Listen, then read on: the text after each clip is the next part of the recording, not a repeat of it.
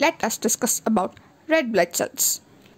It is one of the components of blood. Let us have a small introduction about red blood cells. So red blood cells, which are commonly known as RBCs, are non-nucleated. That is, these cells will not be having nucleus. This RBC is also known as erythrocyte. It is red in color due to presence of hemoglobin. It also plays a vital role in respiration, that is mainly in transport of gases exchanges. So comparing to the other components like WBC and platelets, this RBC is generally larger than other cells like WBC and platelets. So what is the normal value of RBCs? For adult male, it is about 5 million per cubic millimeter, and for adult female, it is 4.5 million per cubic millimeter.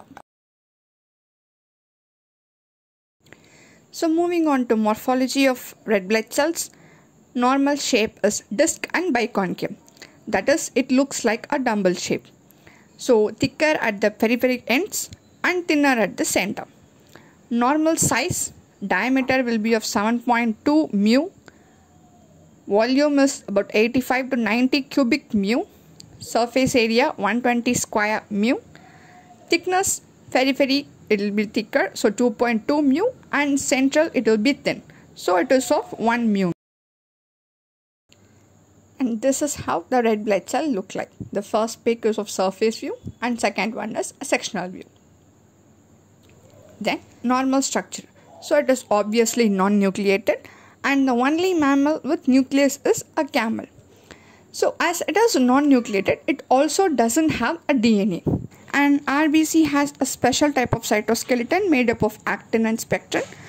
Both are anchored to transmembrane protein by another protein named as ankyrin. So what are the properties of RBC?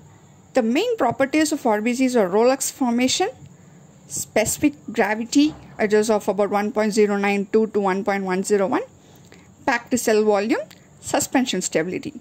So let's see a brief explanation about Rayleigh formation. So when blood is taken out of the blood vessel, the RBC piles up one above another like the pile of coins. So this property of RBC is called as Rayleigh formation. It is accelerated by plasma proteins, globulin and fibrinogen. So as we discussed, specific gravity is about of RBC is 1.092 to 1.101. So moving on to the next point, packed cell volume.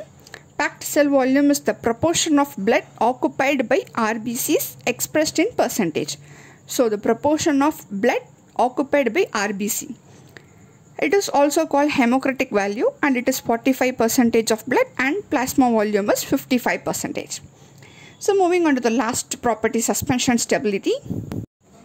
This is nothing but during circulation, the RBCs remain suspended uniformly in the blood. This property of RBC is called the suspension stability.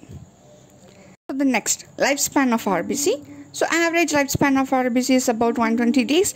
After the lifetime, the senile old RBCs are destroyed in reticuloendothelial system. So lifespan of RBC is determined by radioisotope method. We can have a brief explanation about this in further videos. So moving on to the last point, fate of RBCs.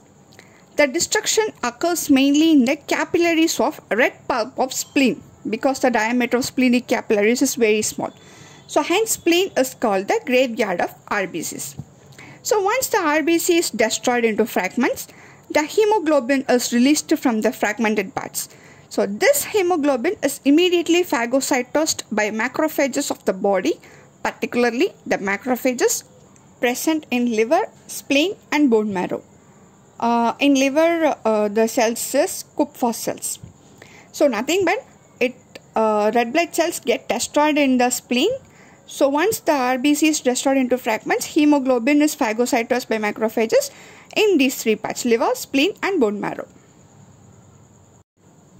Moving on to functions of red blood cells, it has four important functions: transport of oxygen from lungs to tissues, transport of carbon dioxide from tissues to the lungs, buffering action in blood, and in blood group determination. So transport of oxygen from lungs to tissue. hemoglobin in RBC combines with oxygen to form oxyhemoglobin. So about 97% of oxygen is transported in blood in form of oxyhemoglobin. So next, transport of carbon dioxide from tissue to lungs. Hemoglobin combines with carbon dioxide and form carbhemoglobin. About 30% of carbon dioxide is transported in this form. And RBC also contains a large amount of carbonic anhydrase. This enzyme is necessary for formation of bicarbonate from water and carbon dioxide. So from water and carbon dioxide, bicarbonate will be formed, and carbonic anhydrase is important to get the enzyme bicarbonate. So thus it helps to transport carbon dioxide in form of bicarbonate from tissues to lungs. So about 63% of carbon dioxide is transported in this form. So totally carbon dioxide is transported about 30% in the form of carbhemoglobin and 63% by bicarbonate. That is, it will be obtained from water and carbon dioxide because of carbonic anhydrase which is present in RBC. So next, buffering action in blood. Hemoglobin functions as a good buffer. By this action, it regulates the hydrogen ion concentration and thereby plays a role in the maintenance of acid-base balance. Then in blood group determination, it carries blood group antigen like antigen A and B and Rh factor. So this helps in determination of blood group. So this is a brief explanation about RBC with introduction, morphology, properties and functions. Further variations of RBCs we'll see in further videos.